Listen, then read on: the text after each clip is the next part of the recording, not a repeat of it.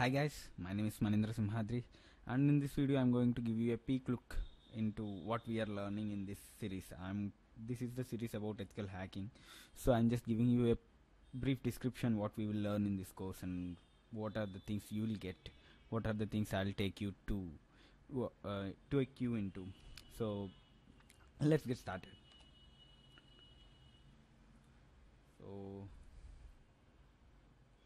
So first time I want to give you a brief description what you have to be what you have to know to take this series.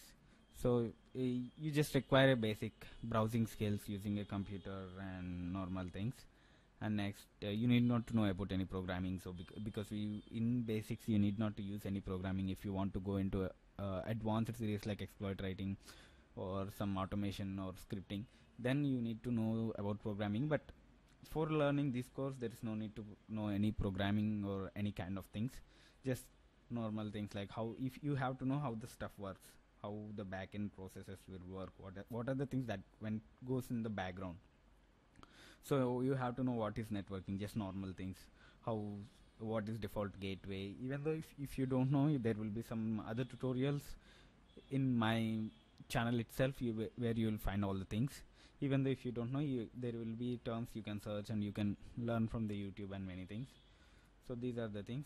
And what you'll learn is basic terminology, what kind of words we use, what is cryptography, what is password cracking, what is password breaking. There are the terminology, the things, the definitions is very important, the way you understand the words, the way you understand the things. Because reconnaissance, footprinting, these are the two chapters, but both are about gaining the information about the target, but the way they works or the information we get is different.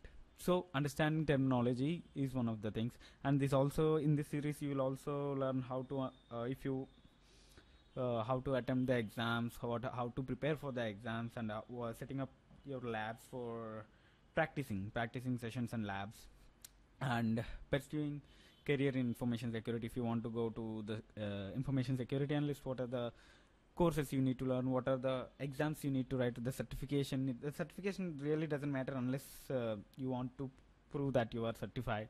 I mean, you know that things, but if you have talent, that is the main thing. So, and that is the thing, how the what are the career options, and these kind of things you will learn. And that's it guys, and you will learn a lot of things. Just stay with me and don't forget to subscribe.